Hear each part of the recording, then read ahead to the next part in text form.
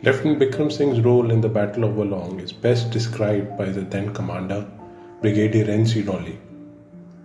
In a letter to Bikram Singh's brother in December 1962, the commander says, Dear Raj, Lieutenant Bikram was holding a vital feature above my headquarters, overlooking the dropping zone and landing ground.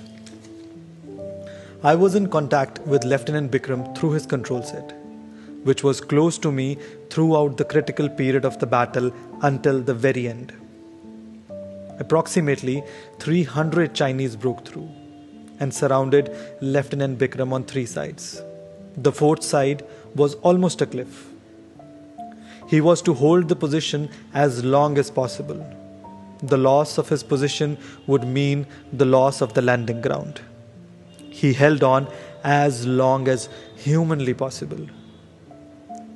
Very few men from his company managed to escape, the bulk of them being killed and wounded on the hill.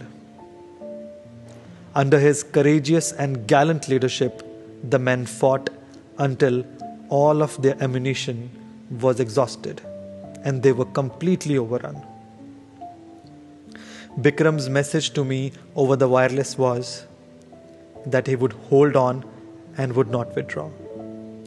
Lieutenant Bikram fulfilled these words to the limit.